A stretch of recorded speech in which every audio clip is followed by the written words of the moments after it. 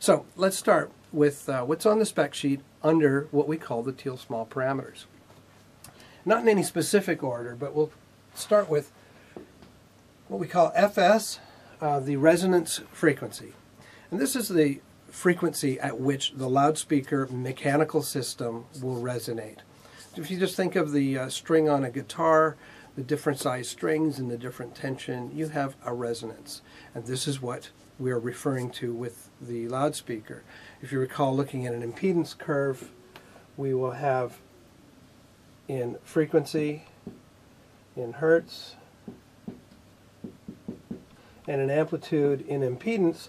At some frequency, we will have a peak in the impedance curve. And this is a resonance defined by the mechanical system, which includes the mass and the stiffness of the compliance. Next is RE. This is the DC resistance of the voice coil. It is sometimes written on a spec sheet as DCR or RDC, and it is simply thinking of the voice coil as a resistor. It is just a measurement of the DC resistance across the coil. Next is SD.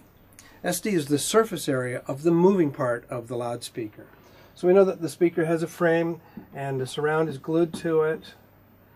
The surround is attached to a cone. And to calculate SD, we'll typically take half of the cross-section diameter.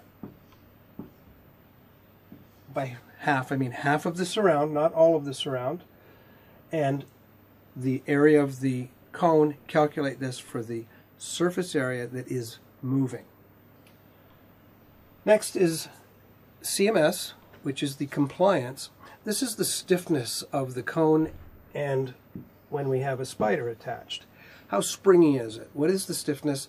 And the word compliance, it is a reciprocal of stiffness. If you think of a spring, the compliance is how loose is it, or opposite, how stiff is it? How much does it push back?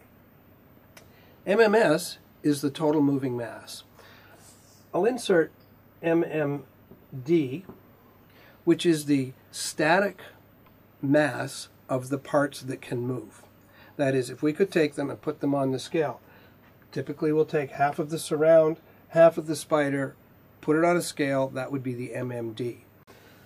The total moving mass also includes mass applied by the air that the cone interfaces with. So if you think of the fact that air has mass, that mass is actually putting a resistance, a pressure on the cone. So the total moving mass is the mass of the stationary part, or sorry, the moving parts when they're stationary on a scale, if you think of it that way, and then add the air load for total moving mass.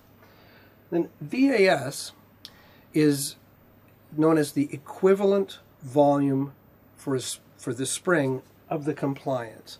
And this is made up, if you think of the air load on the surface of the cone, and if you made a box with this surface and you had created a spring to push back, how much air, how much compression would equal the compliance of the moving parts of the loudspeaker. And we'll get into more details on these later on in other videos. Next will be a few more things on the Thiele Small parameters.